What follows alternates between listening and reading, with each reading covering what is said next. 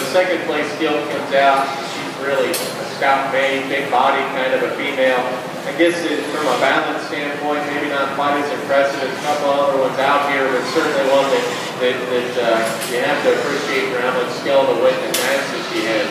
With that said, there's one that strikes me pretty hard from a balance standpoint. I think gets out and travels extremely good.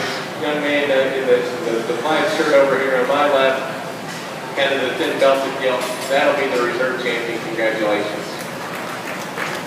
Congratulations goes to Tyler Longford with his entry out of Class 9 from Mechanicsburg. That Gilt was sired by the X Factor.